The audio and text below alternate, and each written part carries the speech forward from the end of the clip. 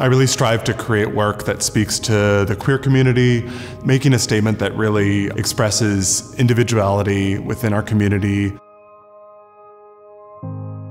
Normally I work on a really small scale. It's kind of standard for embroidery and needlepoint, and it's been really great to work with the same pattern and design, but in varying scales, and see how they relate and interact.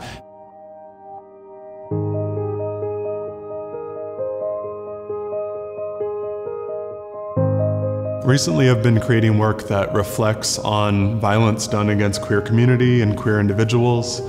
I see the designs and patterns of the chain link fences that I've been working into, along with the paper pieces, as taking inspiration from traditional quilt patterns, as this idea of a familial, maternal layer of protection, transforming this hard chain link metal structure to be something soft, something beautiful, something colorful, and then also taking inspiration from fence memorials representing individuals who have lost their lives, or just a sense of hope and a sense of rebirth and transformation.